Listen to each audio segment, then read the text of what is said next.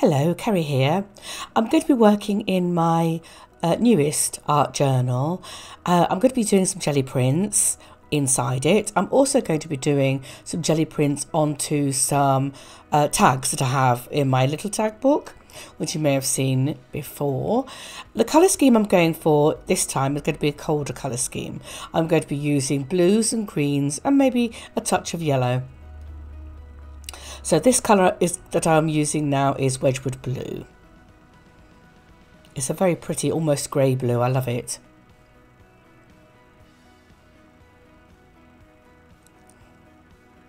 Oh, and I did measure this jelly plate, and it's 5 by 7 inches. I think in the last two videos I said, I don't know quite what size it is. It might be 4 by 6 or it might be 5 by 7. It's actually 5 by 7. So I'm just getting some more paint on. Didn't quite have enough, which is unusual. Normally I have too much. And I'm going to be using stencils and some cutouts as resist sort of effect. So I'm just going to start off by laying down some stencils. I'm going to just pull some prints onto the tags to start with. I think what I've got left I'm going to bob into my book.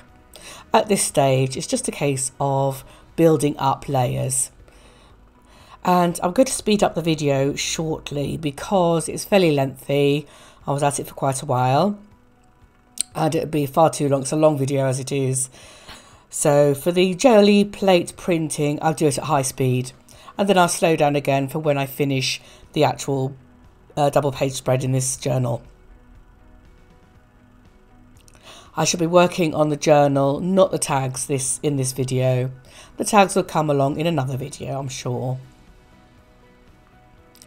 Right, I'm using some scrap paper to help me press down without getting paint all over my hands. And this scrap paper in the end is very usable for collage and all sorts of things like that. So nothing goes to waste here. In fact, the papers you can see that I've got laid down on my table that I wipe the roller on or I put some paint on, I can use that in collage later as well. So that's the start on the tags. Not much on there, but that will change. And I do like what I have left over after I've done a print with the stencils. I call it a ghost print, but I'm not sure if I'm correct on that. A ghost print is where you've taken one pass and there's still some ink left. But this is slightly different. And I'm going to put some in my book. Let's get some colour down on those pages. Again, same as the tags, I'm just building up texture. Well, not texture, I'm building up colour at the moment.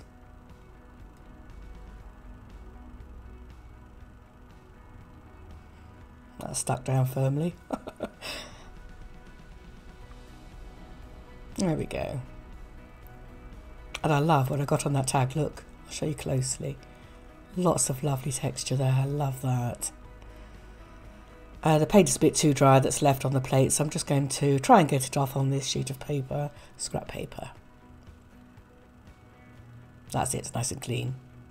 And now I'm using, I think it's a pale blue. That's anti-slip matte. And now I'm using some of my cutouts. And I love the results I get with those. Very Matisse-like.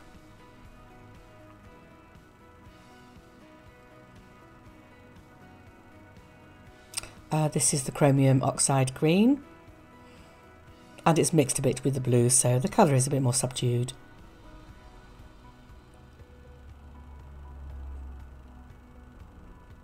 What I tend to do is I go do some dark colours and I do some light colours on top, then I switch to dark colours again, so I've got the different tones that show up quite well. This is the Phthalo turquoise. It's quite a dark colour.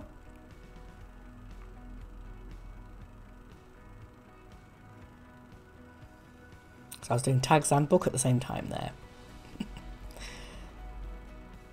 There's a little bit there I'm going to put on the book and on that page as well. Now it's beginning to build up in the book and the tags are beginning to build up now as well. I'm going in with some titanium white, but because I've got some of the phthalo turquoise on my roller, I've got this lovely, gorgeous, minty colour. It's pretty. And that's some string I'm using. I love this effect. Honestly, some of the simplest things are the best. Look, so nice. Love them. Sorry, that's a bit quick. Never mind. That's a lovely colour. And I'm just doing it on another sheet of paper. Bit more titanium white. And it's still got a hint of the mint green, but only a little bit. And this is another one of my homemade stencils. Oh, that's lovely. Oh, I like that. Let's see if I can get some of that on the tags as well. Oh yes, I love those.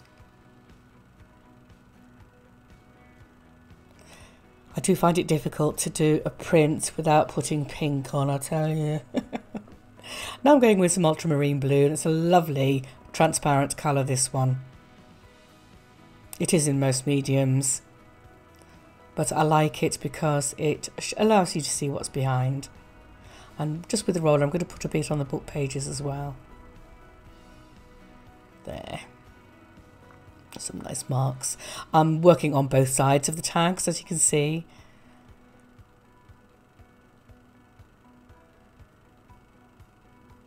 If you haven't seen my tag book video, I'll link it down below for you to check it out. I love that little tag book. I'm having lots of fun with it. It's something quite quick to work in, whereas a double page spread can take me a lot longer.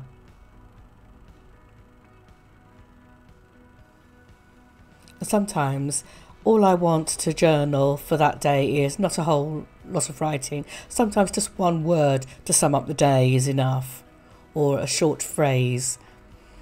And that's why I like the little tag book. I can use it for that.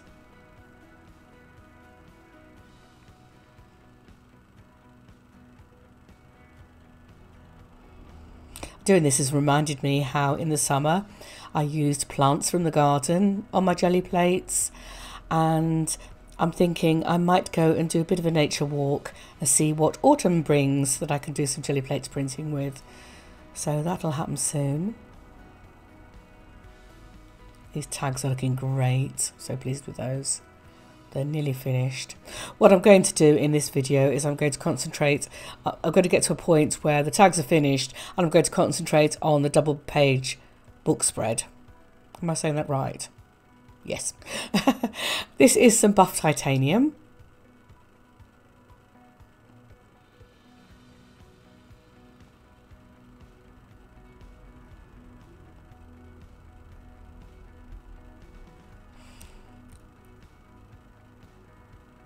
Doesn't show up too well against the blue, really.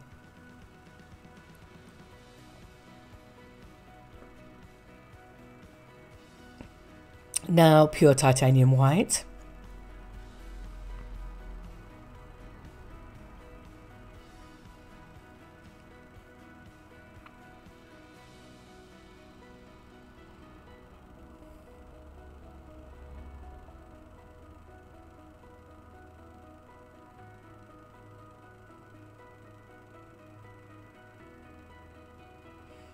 Back with the ultramarine blue. As you can see, I'm going light to dark, light to dark. Oh, I'm using my homemade stencils. One of my favourite stencils, this one is. I do love it.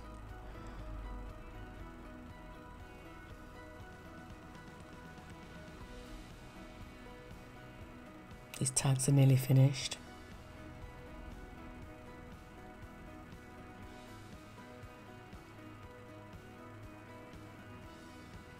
Just using the roller with the paint, cleaning off the plate, and I'm using Naples yellow. Now what I'm going to do is I'm using this stencil set that I used when I did my watercolour birds and eggs paintings, and I used it so I could stamp onto the birds, and I put it with my small stencils. And I love it on that page. So pleased with it.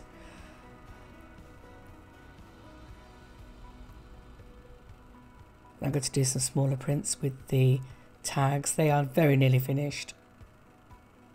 We're going to put those aside shortly, let them dry, and then get on with the book.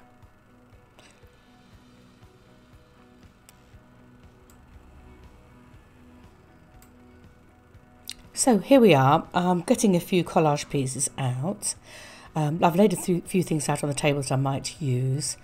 I've got this lovely bit of collage here I want to pop on there.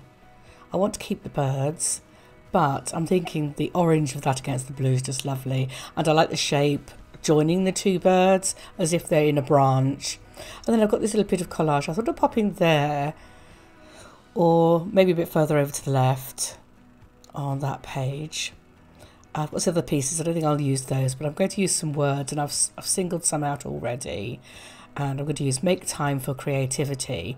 I was going to make a whole sentence of that, but I decided just make time for creativity. I was going to make, but it didn't look right on the page. I was going to write, make time for creativity, it's a necessity and a kind of magic. But I decided to just use make time for creativity. The words just looked a bit untidy on the page.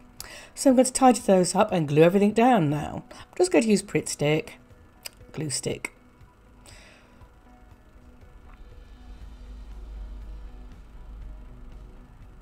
I'm going to put that on there. Just go a bit onto that bird, but that's okay. I like to join things together anyway.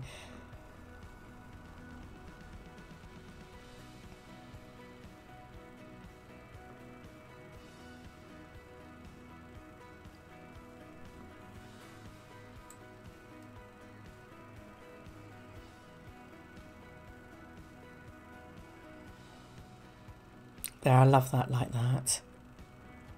And I think before I glue these down, I want to do a little bit of journaling. So I'm just going to get my Uniball Signo white pen. I'm going to do some journaling in there. Just a little bit about my day today. It isn't meant to be read or anything.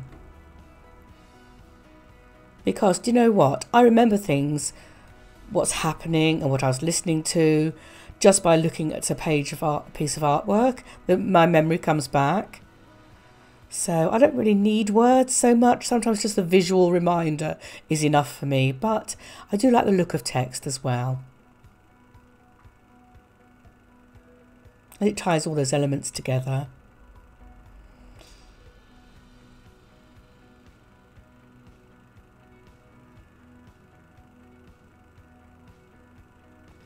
So that's the text. And now I can glue these bits down now. Trying to figure out exactly where to put that. I didn't want it right in the centre of the page there.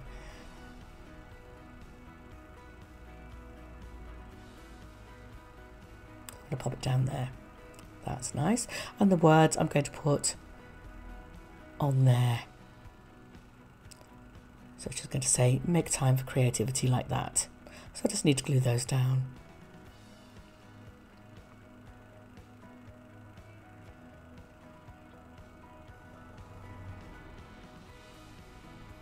I have to check I've got it straight. It's difficult to see when you're filming. The amount of times I've got things crooked because I'm not looking at it straight on. There. There, I'm very pleased with today's session. It's been a long one, but I've got these 2 pages done. I'm going to zoom in so you can see it better. There we go. I love that. A little bit of thread hanging from the seam, but that's okay. I like that. Thank you very much for watching. Bye.